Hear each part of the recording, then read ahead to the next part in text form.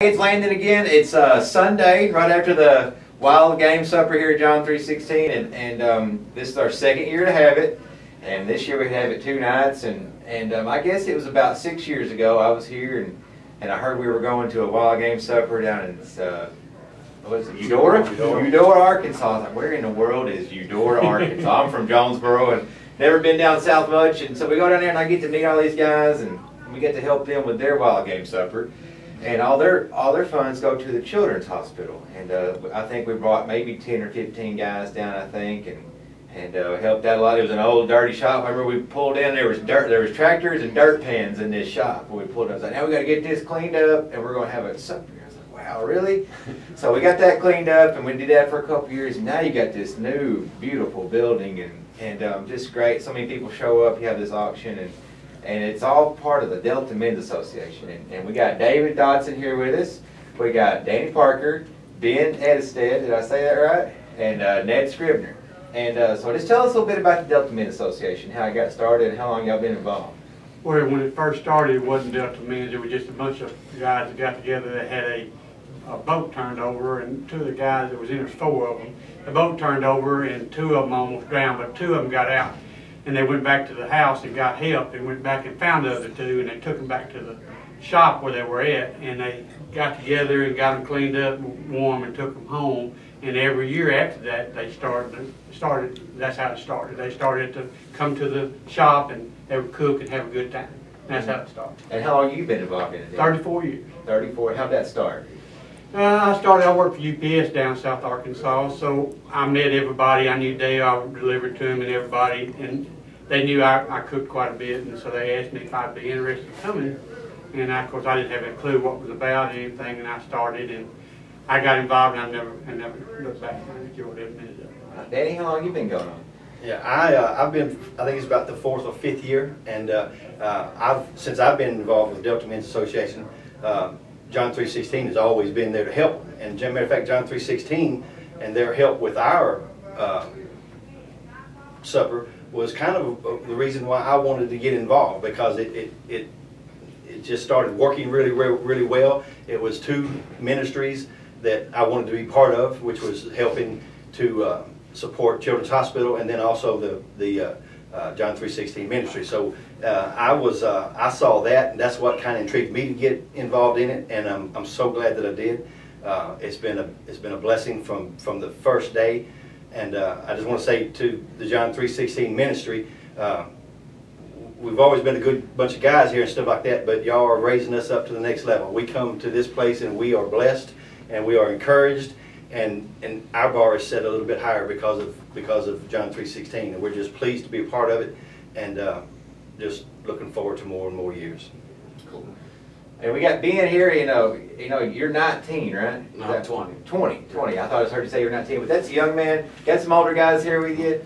But how did you get involved? I mean, at 20 years old, at such a young age to get involved in such a great organization. Right. Well, I started working with Dale over at M&I Electric, which is across the street from the Delta Men's building, and started working there about 3 or 4 months ago. And then I went to the Wild Game Supper that they had last year, and I really enjoyed it. I just moved up from Mobile, Alabama to Ollie Village, Arkansas, and got plugged in, and I enjoyed it. And then next thing I know, I'm working for the guys that are part of it. And then I was like, well, I want to be part of this too, you know.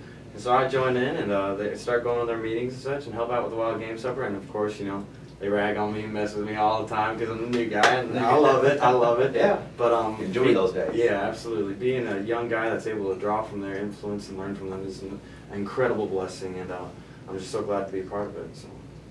And Ned, you know, I've been coming down for the last 6 years, and you've always been there. You're kind of the lead dog down there when it comes to getting things done, putting the tables up, making sure everything's where it needs to be. And tell us how you've been and got involved and how long you've been in it. Well, it comes back to my brother Dale.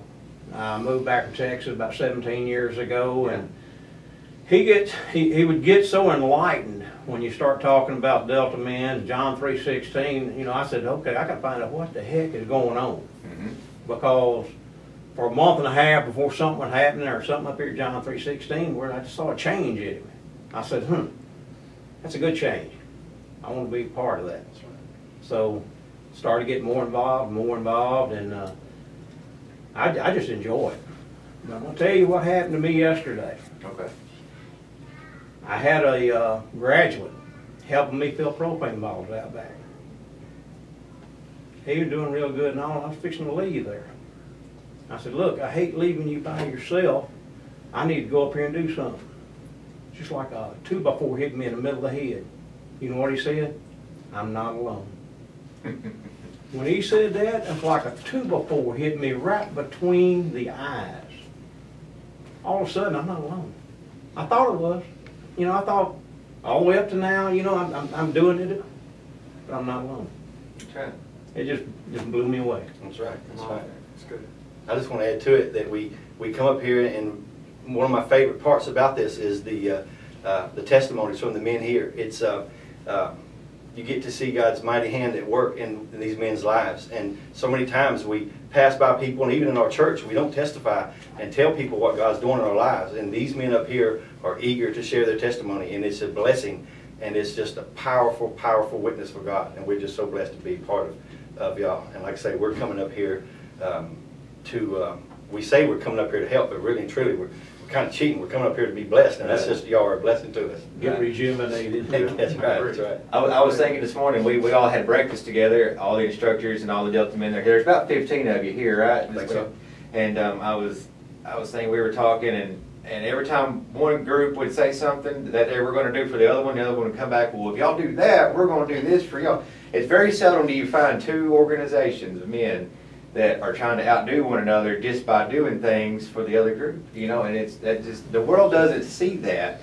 It doesn't happen every day, but with this, I got chill bones right now just thinking about it. So, you know, it's well, if you help us with that, then we're going to come back and help you with that, and that's how it should work. And that's how it's people helping people. That's what Jesus called us to do, was serve. And that's how this ministry works. That's how Delta Men has become so successful.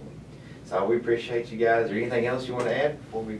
Thank God. Thank God. I mean, we thank you so much for coming to help us. We couldn't do it without you. We had a great success. We had a lot of people show up last night and Friday night, and these guys right here are all to thank for that. So again, it's John 3:16, Delta Men's Association. Have a good day.